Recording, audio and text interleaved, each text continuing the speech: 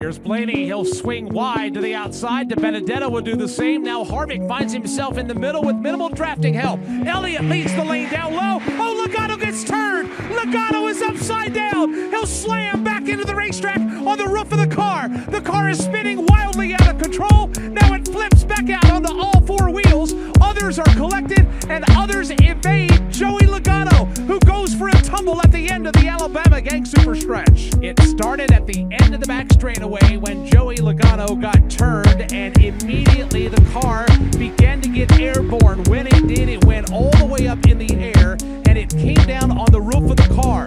The car then began to spin pirouettes on the banking with everybody scattering to avoid. Brad Keselowski got collected. The Logano car got righted back on all four